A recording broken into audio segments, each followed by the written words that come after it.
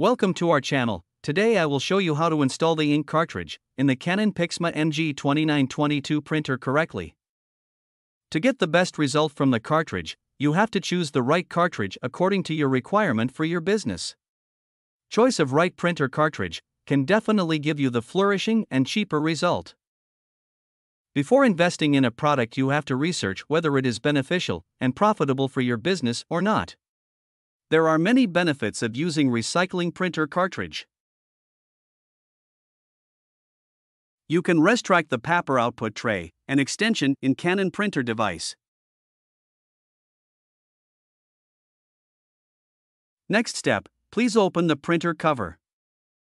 Make sure that the tray its extension are retracted. Don't push it in. Next step. You can open the printer cover. And do not touch the ink cartridge holder while it is moving in printer device.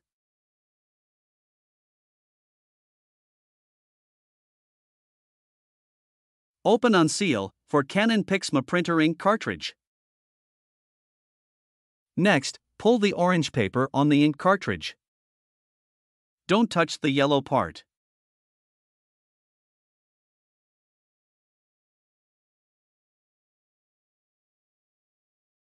Next, install the ink cartridge in Canon PIXMA MG2922.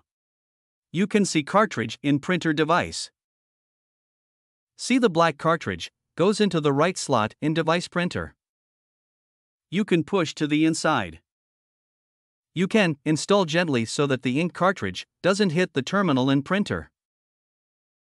The color cartridge goes into the left slot in printer device.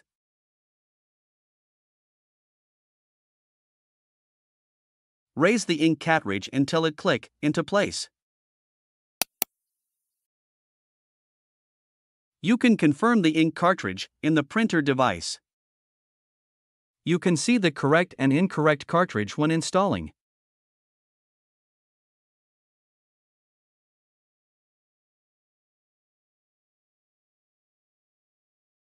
Now, close the printer cover.